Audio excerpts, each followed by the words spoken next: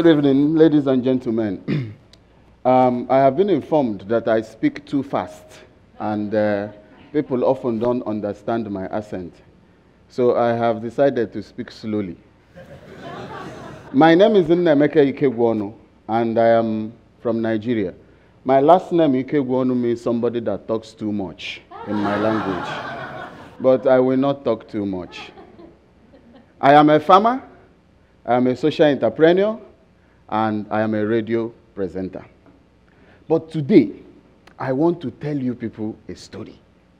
And the title of my story is, For the Tomato, the Clock is Ticking. In this picture, I have Chibueze. Chibueze is a farmer, very hardworking farmer. And every day, Chibueze harvests about 5 baskets of tomatoes. But the moment Chibueze plucks that tomato from that tree, the clock begins to tick.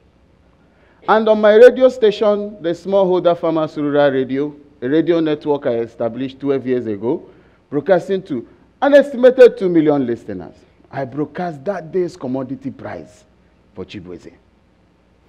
As I am broadcasting, the clock is ticking. But Chibueze makes a quick phone call, and he calls Eugene. And Eugene arrives with his van, and Eugene starts to sleep. We think Eugene sleeps too much.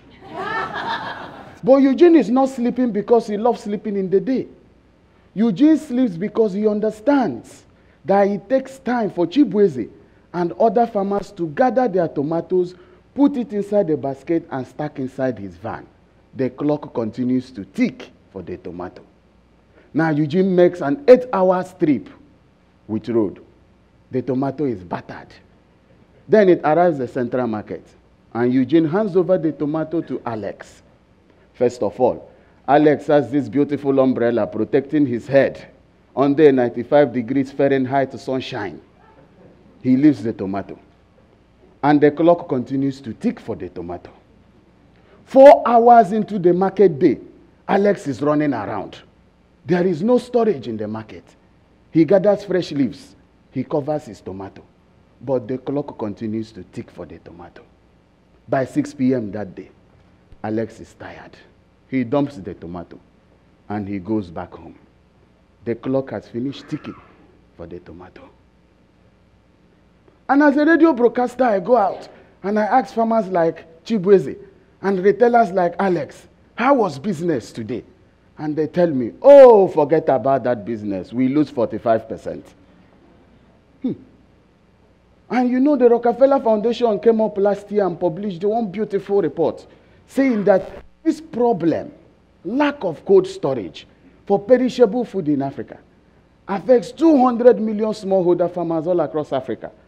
And they lose 606 metric tons of perishable food every year. Ladies and gentlemen, in our world of so much advancement in science and technology, there is no reason for those numbers. 3 years ago, we began a research.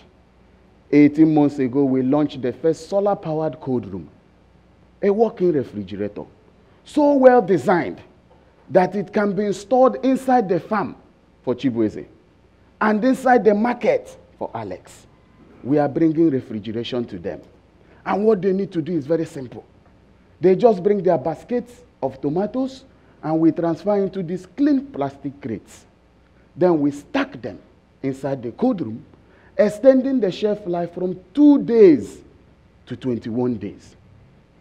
And all they have to do is to pay us a little bit of money, 100 Nigerian naira, an equivalent of 50 US cents for 1 day storage. With this, we eliminate those losses completely and increase their income. It's a simple technology for a problem that is complex, but it's a simple solution. We have been able to build one of these cold rooms. We took it around 11 states of Nigeria, validating the technology, and farmers proposed a business model. Now we are ready to build 10 by the end of the year, and another 50 by next year. Then we can go to Kenya, we can go to Zimbabwe. We came to Fledge to say and also to appeal that we are trying to raise 100,000 US dollars. And we are appealing to always good Americans, to help us as we are on this journey to raise 100,000 US dollars. So we can source the cold room panels, the solar panels, the batteries, and a little bit of money for operations, and build 10 cold rooms, install the 10 of them in markets and farms across Nigeria. Ladies and gentlemen, that is the end of my story. Thank you.